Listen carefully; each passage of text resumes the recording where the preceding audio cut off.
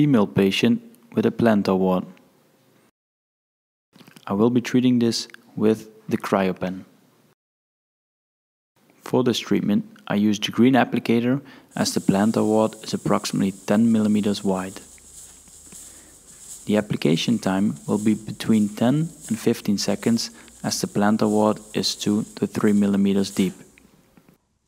For larger plantar warts, you can increase the application time, or for smaller plantar warts, you can decrease the application time. During the treatment, touch the skin with the applicator to remove the ice crystals that might have built up. A double freezing cycle is required.